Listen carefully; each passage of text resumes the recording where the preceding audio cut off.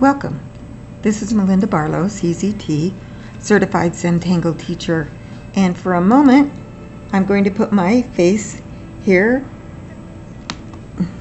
so you can see me. Then I'm going to take it down because I had a few people say it's kind of gets distracting and in the way. So today we're going to do a hummingbird. But I'm going to just film here for a little while just to get started. You see here a hummingbird. This is a Benwalk hummingbird that I've tangled on, and I'm working on a project, so I am doing a small book with tangled to the side of it for a coloring book. I don't know if you can really see that. I'm going to adjust and there's what it says: no bird soars too high if he soars with his own wings. And here to the side you can see a very light print out of a hummingbird, and I am going to tangle on this, disregarding most of the lines. And I'm just going to show you what you can do. You can get this download with the little saying in my in my Facebook book, Zentangle Meets Typography. And so if you want to look there, you can see it there. And I'll also put it in my store as a free download so you can see it there also. So I'm going to close the little window and we're going to start to tangle. And I don't know if you're going to be able to see really well, but I'm going to come in as close as I can and still have you see. And I'm going to adjust my light because sometimes the light can help me a lot. But you can see I'm going to start with the beak and the head. So I did the eye already, but I'm just going to outline the head and his beak. And I chose hummingbirds because they are just amazing to me. And so I'm going to do his little head and his beak, so it comes out there. And I'm going to do the rest of the little lines in just little dots. Just do little tiny dots and come down those little lines with teeny tiny dots. And you could do this and make your own little coloring book that you could give away. That's what I'm going to do for the next few lessons. We're going to tangle, and I'm going to use different tangles on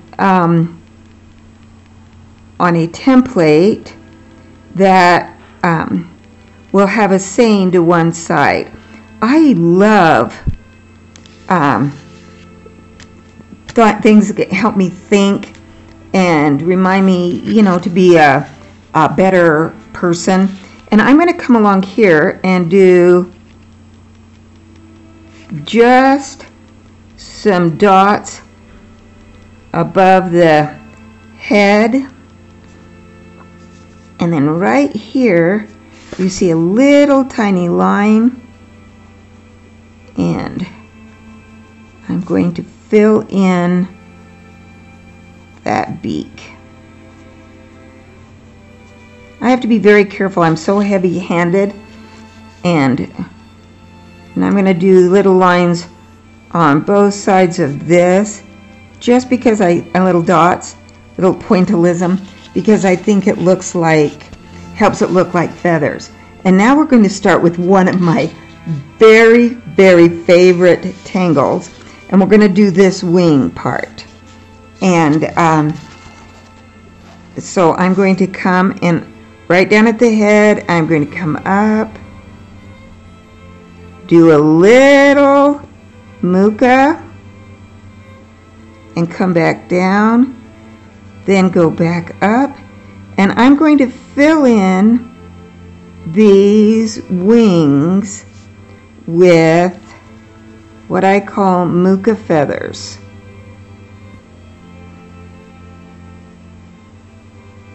And we just take our time, and if we run out of space, we just stop. And so I'm going to come up, and I want to kind of follow the line of the feather, but I'm not necessarily following the line. I'm just doing these. They're going to help me get the shape right of the wing. Yeah, I am just putting Mooka in.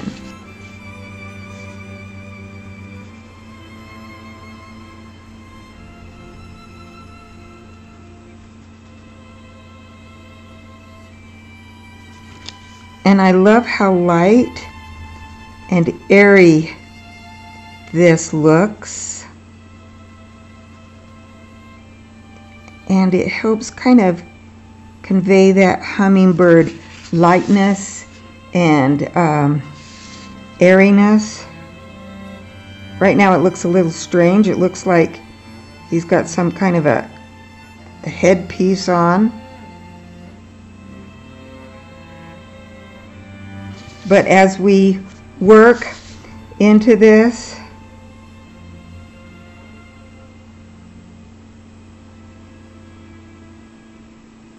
it will change.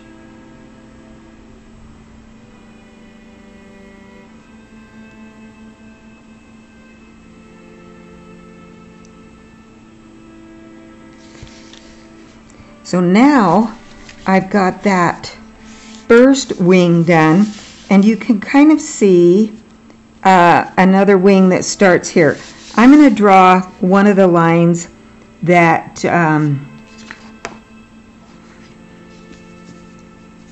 that is not part of the wing. I'm going to draw the breast. So we put in that breast line, and then I'm going to draw, this is just some reference lines, and I will use those to to do different tangles in. But now that I have those reference lines, let's see, you can see it a little better. And I am now going to do the other wing, and it starts right down here and it comes up,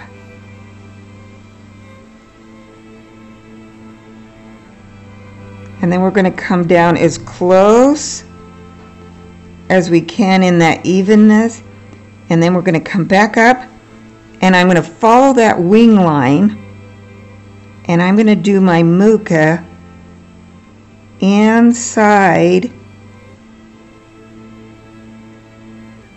that wing line. It's just like having your oh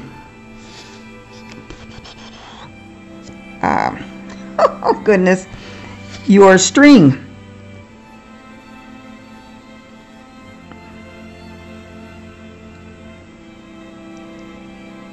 And we're making these feathers.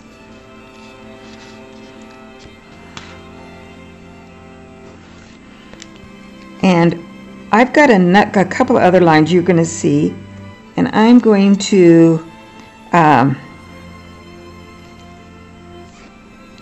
of draw those. I don't want to, I'm going to do something in here, and I don't want too many lines, so I'm going to turn it just a little bit. I'm going to come back to this, and I'm going to come in here, and I'm going to do a Mooka that is more like Maria's Mooka. It's a little fat, and I'm just going to fill in this space with these bigger looking feather areas. And then I also aura inside. So I'm just going to come up, and they kind of touch each other. And if you've got a space, you can aura.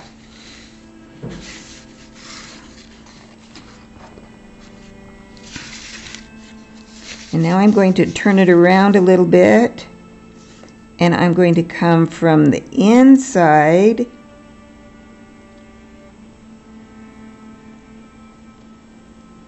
and do some feathers going towards the outside.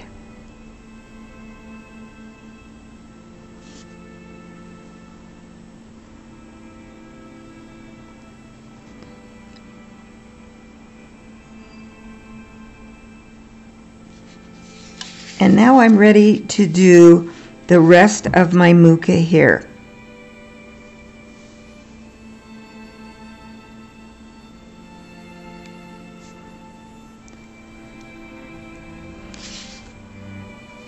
I think each one of us will have our own style. Even when you try to do a tangle the same way that you've done it once before, you can't do it. Now I'm using the feathers to give me a spot where I need to end.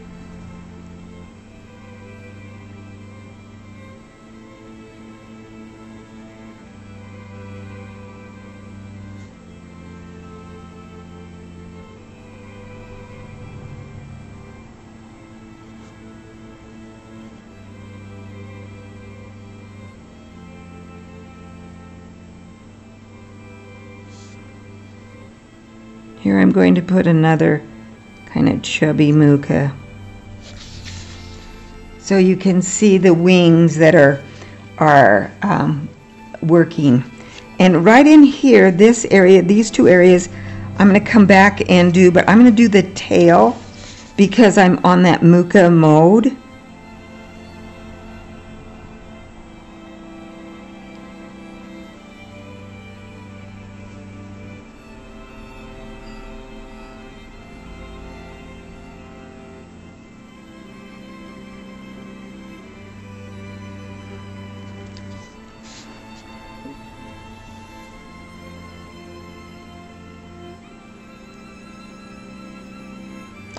And those really fine light lines I love because they just disappear as you draw over the top, so you aren't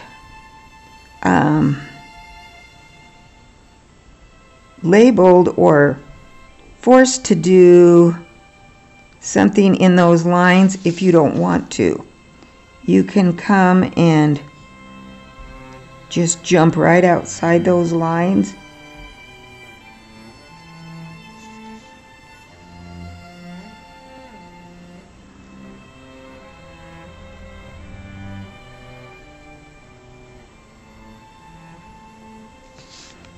And there we have our tail. And in this area right here, I am just going to aura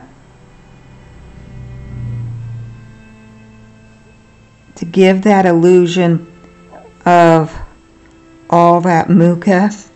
So I just gave it some more feeling like the wings there. And now I have a couple of other spots that are need tangled.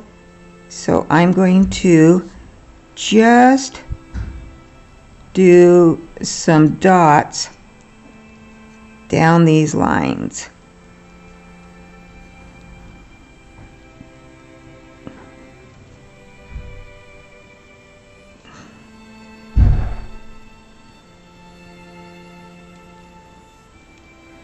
So they're just dotted lines, little feathery looking Mine aren't even dots. They kind of look like little commas and things. So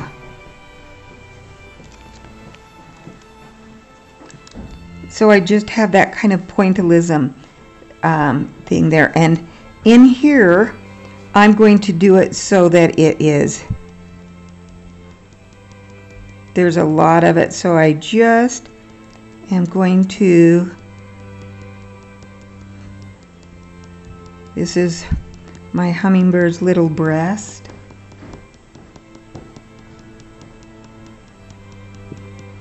So I'm just going to fill this in with little dots, and they're thicker on the very outside edge, and then they get thinner as they go in. So we have that. And this one just leads itself to Knightsbridge. We have the lines already there.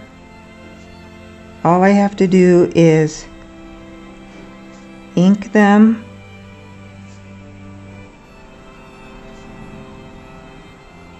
You could do other things, but I think that the darkness, I could do floors here, but I think that it needs a more dark area. So I'm going to do Knightsbridge because I think it needs that drama. And I always start in one edge and move my way across. The reason is you don't want to get messed up on where you go next. So I usually do each line, every other one, because sometimes I can get messed up and I don't know where I go. That one I about messed up.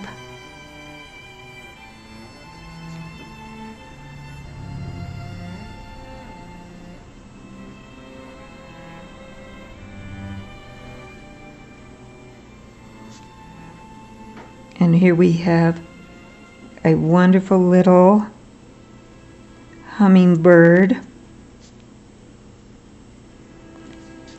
that physically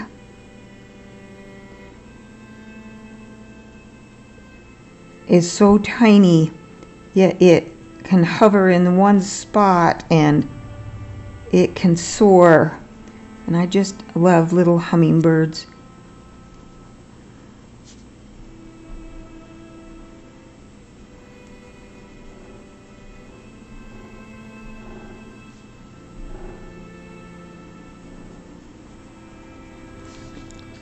And sometimes it's hard to color in. My pen is really running low on ink.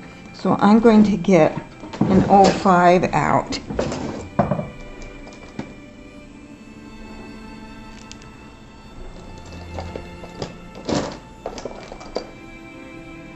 I've got a PN. Oh, it's brown. Woo. I don't want to ruin my thing with a brown PN pen. I believe that's brown also. Eee. Let's see if this one has a little bit more ink in it. No, it's really time. This is an 01 also. It's really time to set those off into the bin of making alcohol ink out of them. I haven't made any alcohol ink out of microns, the black microns. I'd like to see what color black microns make. There, that's a better pen. It's newer. It's got a little bit more ink in it. When you do a Sharpie, you get purple. If you've seen my video on making alcohol ink. I love Zentangle. It is so relaxing, but there's so many things that I don't know where the buck came from. There are so many things you can do with them, and this is just one. To make a a little saying and make it into a coloring book, or even just frame it. You could easily just frame that. Now this needs some color, and I'll probably, since this is going to go in my coloring book, I'm not going to color it any, but if it were for me, I would color it. But this is going to go, and I've scored this center, so I know it will fold in half. And there I have my, I didn't do a very good job of scoring it. I will probably trim these all down anyway. But there you have the